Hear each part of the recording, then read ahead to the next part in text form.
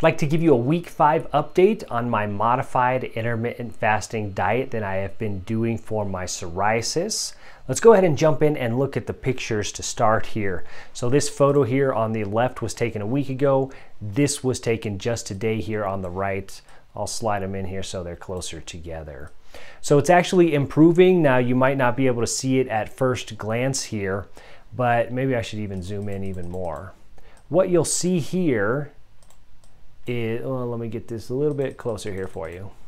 What you can see here on these spots is, see, there's no real brown outside as far as the psoriasis spot goes, right? It's pretty much all red and flaky.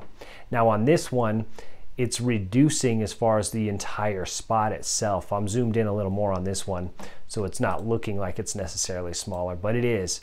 But it's got more of a brown on the outside and then lesser redness on the inside, and that is the course that my psoriasis takes when it disappears. So, and it does take weeks for it to disappear when it comes to a spot that is reducing and going away.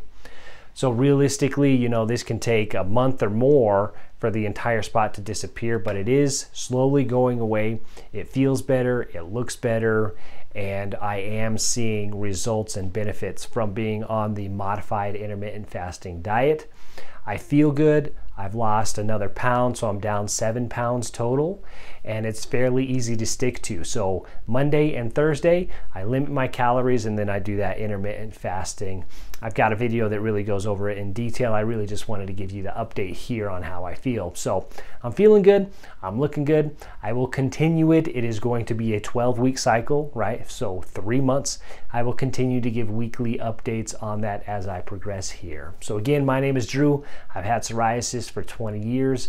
I am sharing this here, my journey on this channel, so that you can follow along and see if these diets that we've all been told by doctors and professionals that are working for their patients on the real life study here, actually putting that into practice here to see if it actually works. So again, thank you very much for all of your comments and joining me along on this journey. Hopefully you find some value and help in what I am doing here. Please feel free to like and subscribe if you're up for that or interested in seeing more. I'll see you in the next one.